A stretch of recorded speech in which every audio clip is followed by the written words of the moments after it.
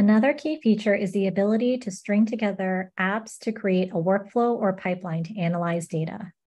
To create a workflow, we will click Add and then select New Workflow. Then we can click Add a Step to add tools.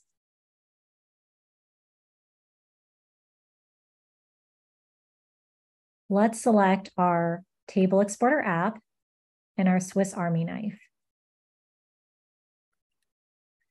To create a seamless workflow, we can link the output from our first Table Exporter app step to the input from our Swiss Army knife input.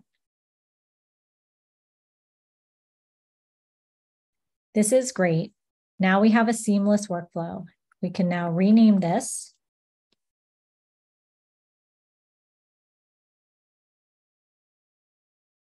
Now, next time we want to run it, we can simply click on this workflow from the root directory of our project.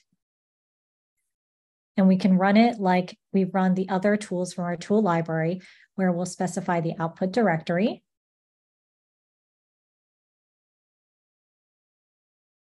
And then specify our set of inputs and instance configurations and click Start Analysis.